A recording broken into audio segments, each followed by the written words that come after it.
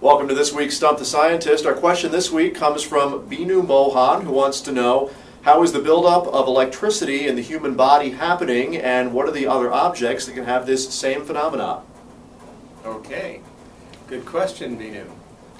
Let's start by reminding those who are listening what electricity is. Electricity is just the flow of electric charges. And electric charges come in either positive or negative variety, and we're talking about charges that are very small. They're always at the atomic level. But that's basically what electricity is. Now, the kind of electricity that you're most familiar with is the electricity that you plug into the wall socket to get. Now, that electricity is not the kind that you find in the human body, because that kind of electricity flows through copper wires. And obviously, there are no copper wires in the human body. We're not set up for that kind of electricity. So what happens in the human body is that we have nerves. And the nerves carry the electric current and the electric charge in the human body. Now, the electric charges in the human body are present on charged atoms. And we call a charged atom an ion. And those charges can be either positive or negative.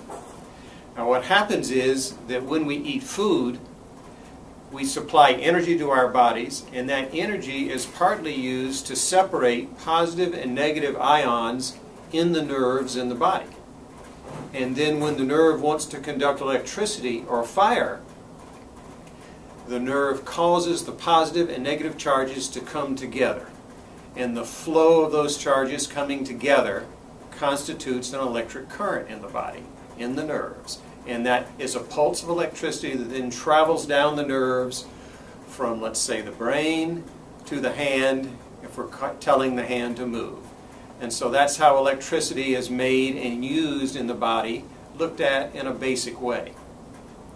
Now, you can see from that answer that we get that electricity by eating, really, by getting food, and that causes really the basis of all the energetic processes in the body. Now, the second part of Binu's question is, what other objects or things use this kind of process to generate electricity? Well, the first thing we can say is that any animal that has a nervous system basically uses the same technique I've just described, that the human body does.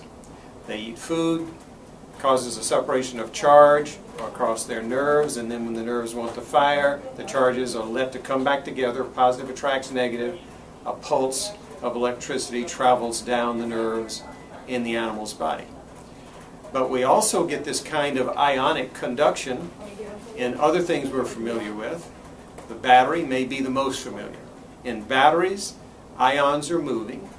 The way we store charge in a battery is either by charging the battery, and you've certainly done that with your rechargeable batteries, or with the batteries we don't recharge, we make them initially from highly energetic materials.